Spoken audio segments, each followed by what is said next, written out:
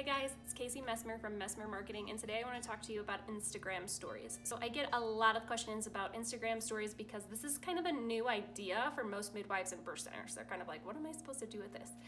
It is an awesome tool, and I don't see a lot of people using it as much as they should be. So let me give you some ideas of things that you can post in your stories. I would definitely be posting if you can create stories with testimonials, if you can have clients who are currently in the birth center or your midwifery practice, film them for a second, ask them, how they feel about their service there. You could do a birth center walkthrough. You could talk to your midwives. You could answer most frequently asked questions. You could do so many things in stories, and you only need on average 7 stories a day to keep that Instagram boosted with stories. So I think a successful amount of stories is 7 stories a day.